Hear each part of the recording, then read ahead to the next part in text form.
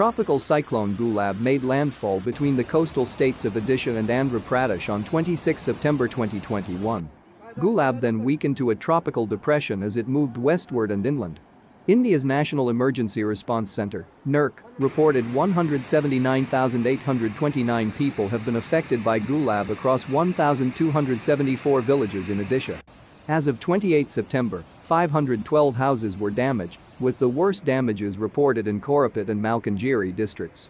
A total of 46,075 people evacuated coastal areas of Odisha in preparation for the oncoming cyclone Gulab.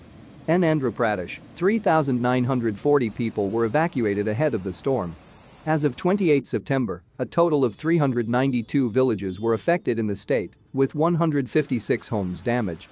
Flooding was reported in Srikakulam, Vizianagaram, Visakhapatnam and Kalingapatnam districts due to heavy rain and some storm surge in coastal areas.